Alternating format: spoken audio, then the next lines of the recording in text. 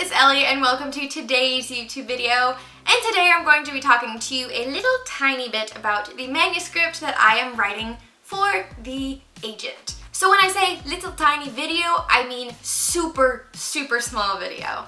And that's because I am going into this manuscript with the intent of publishing, so I don't want to put too much information out there, especially if it does get published, because I don't want somebody to be able to click on a 5-minute video and have the entire story without having to buy the book.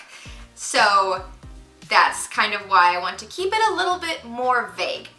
But today I'm not actually going to be talking to you about the story. I'm going to be talking to you a little bit about the writing process. So I have a friend named Nick and he's super cool, and I was talking with him the other day because I wanted to play video games with him and he wanted to play with me, and I said, well, I can play with you later, but I have to finish writing my manuscript first.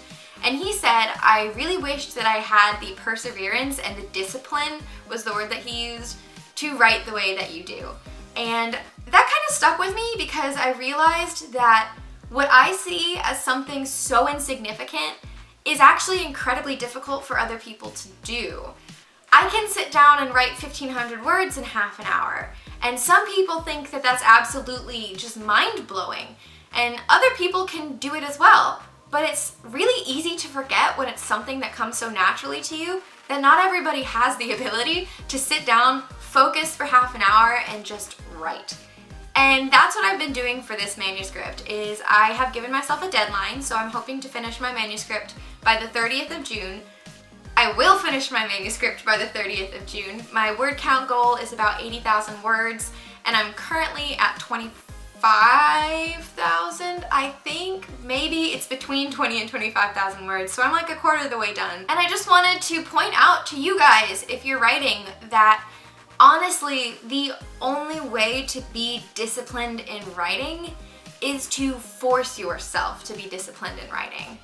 I don't usually write every day. I typically have never written every day except for in November, and that's 1 month out of the year. Not really that impressive. And I'm taking on something that's gonna take 2 months or a month and a half, and then hopefully revisions and editing past then. But you can never get to that step if you don't first just say, hello self, we're gonna sit down, we're gonna write X amount of words a day, or I'm gonna write for X amount of time a day, and just do it. There have been days when I have wanted not to do it already, about 1 or 2, but I have done it anyways because this is how you become a writer. You can't be an author without participating actively in your craft.